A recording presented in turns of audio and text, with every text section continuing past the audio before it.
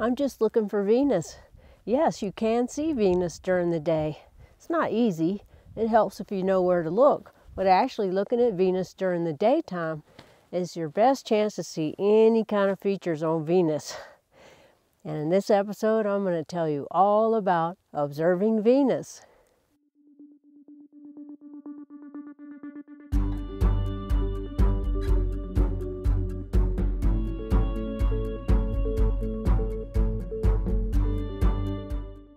Hello, I'm Sula, host of Sula's Big Adventures, and this episode is all about observing Venus. I'm making this video at the request of one of the viewers, Eric. Venus is the second planet from the Sun after Mercury. It averages 67 million miles from the Sun, while the Earth averages 93 million miles from the Sun. It takes Venus 224 days to orbit the Earth. Every 584 days, the orbits of the Earth and Venus make the two planets close together, about 25 million miles apart. Since Venus can get so close to the Earth, it appears larger than the other planets and brighter. It also appears so bright, around magnitude -4, because the surface is made up of carbon dioxide, nitrogen, and sulfur dioxide, among other things, that make the atmosphere of Venus highly reflective. In fact, 65% of the sunlight that hits Venus is reflected back into space. Venus is the third brightest object in the sky after the Sun and the Moon, so it's an easy and dazzling naked eye object, but a true disappointment in the telescope. Sorry, Eric. However, there are things to look for in a telescope, most notably the phases of Venus that are similar to the Moon's phases. The layer of clouds on Venus are uniform, making it appear mostly as a featureless ball.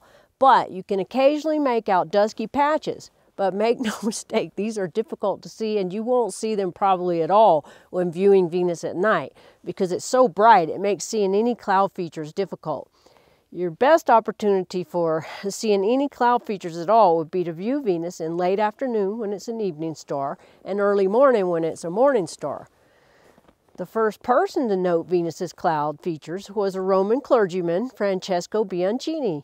In 1726, he studied Venus when it was an evening star by setting up telescopes all around Rome that had apertures of only about 2.5 inches and magnification of about 112 times, starting about a half an hour after sunset and continuing for as long as he could. Bianchini discovered a series of dusky spots on Venus comparable to the appearance of the seas on the Moon as seen with the naked eye, though less distinct.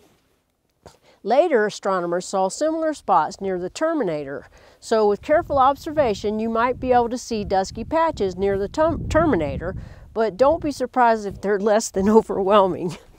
As Venus orbits around the Sun, just before and just after it gets between the Earth and the Sun, it reaches greatest elongation. Greatest western elongation is when it's a morning star, and greatest eastern elongation is when it's an evening star. When Venus is in between the Earth and the Sun, it's at inferior conjunction, and when it gets behind the Sun, that's superior conjunction. At those times, you can't see Venus. 36 days before and 36 days after greatest elongation, Venus is at its greatest illumination, and at those times it can reach magnitude -4.8. But it only appears as a crescent. On the date of greatest elongation, Venus will appear half illuminated like our quarter moon. Within days of inferior conjunction is when Venus will appear at its thin crescent phase, but be careful if you try to observe it at this time in your telescope, as you'll need to point it near the Sun. But you'll have a good chance to see the thin crescent phase of Venus in August of 2023, when Venus will be 8 degrees from the Sun.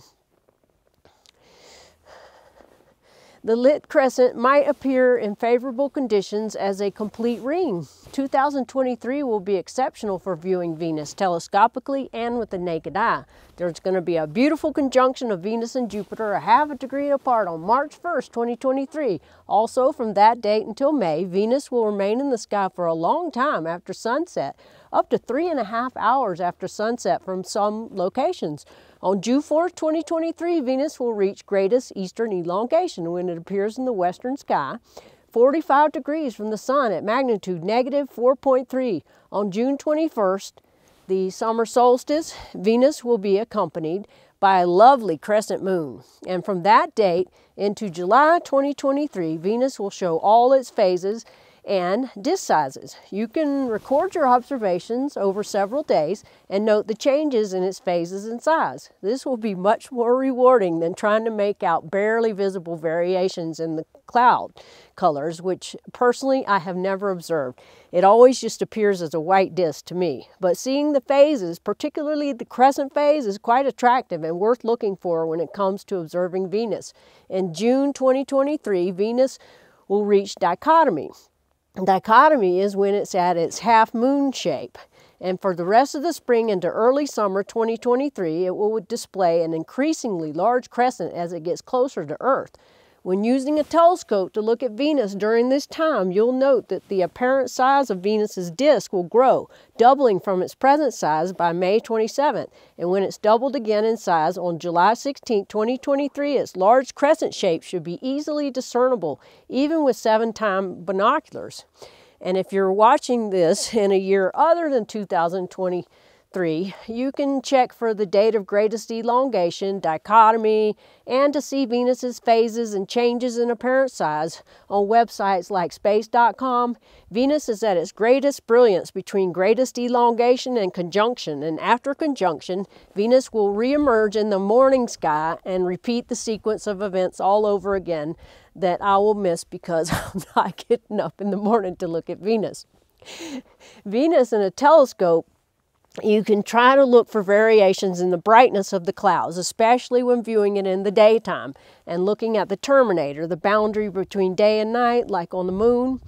Also, look on the datest of greatest elongation, the date for the phase called dichotomy, like our quarter moon phase. And also in August 2023, you can try to see the lit crescent of Venus extending around the disk as a ring. And observing unaided, look for the great conjunction that I mentioned on March 1st. And with binoculars, you should be able to see the crescent phase of Venus in July of 2023. But put the binoculars on a tripod or stabilize them, or just enjoy the bright planet as it lingers in the sky up to midnight in some places this year. This doesn't occur often, so take advantage of Venus as a beautiful evening star lingering in the sky for so long in the spring, and admire its dazzling white appearance in the daytime sky if you can. You probably aren't going to see much more than the featureless white appearance in your telescope, and unlike the other planets, you don't need a large aperture telescope. You can see better maybe with a moon filter to give contrast, but those are about the only things that I can tell you to look for on Venus. It's a hard planet. It's beautiful naked eye, but difficult telescopically. Venus in a telescope, just try to look for phases and try for features if you want to, but don't have high expectations. So that's all I know to tell you about observing Venus.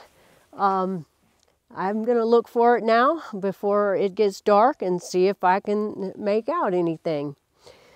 So that's it for now. I hope that helped. I'll see you soon. Until then, go outside and enjoy the night sky. Dark skies forever. Sula signing off.